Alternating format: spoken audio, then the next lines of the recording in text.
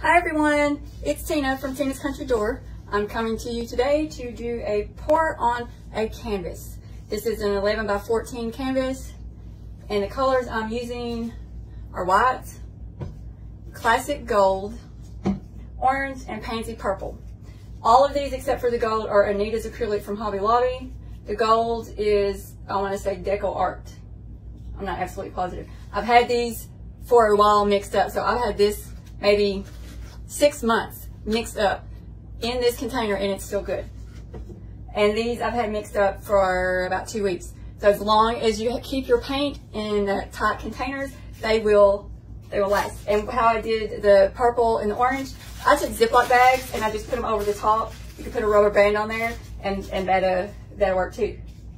So I mixed my paint, 2 parts Floetrol to 1 part paint, and then I added drops of water, just a little bit at a time, until I got the consistency that I wanted. My consistency, so you can see that. That's what I wanted.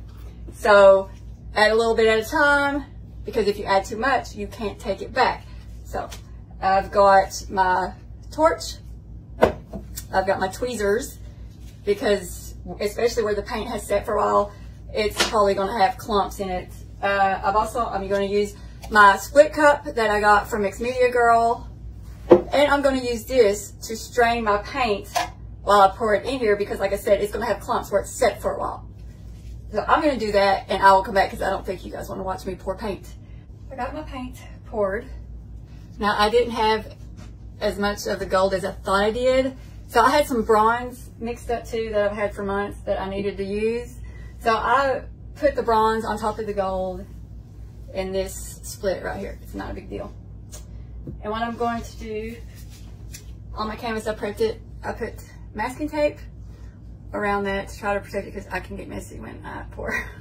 And then I put these tacks in that, so because right now I'm going to use my Lazy Susan, because I like spinning it around while I'm pouring. But after I pour it, I will take it off and remove that. Okay, so that's why I got the tacks on the bottom.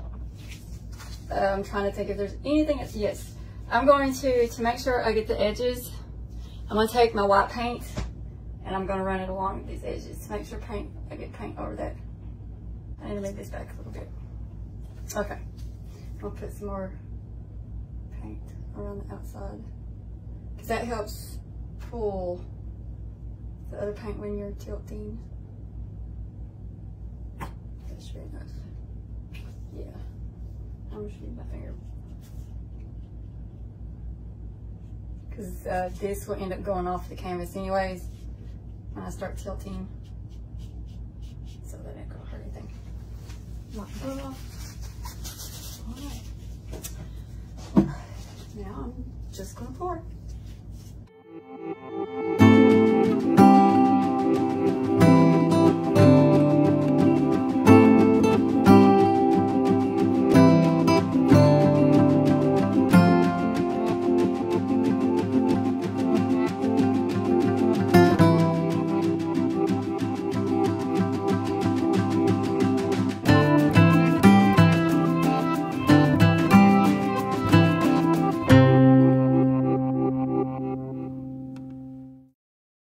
Now I'm going to take this off of the Lazy Susan, because I got my use out of it, and I don't need the Lazy Susan anymore. Smooth it out of the way. Okay.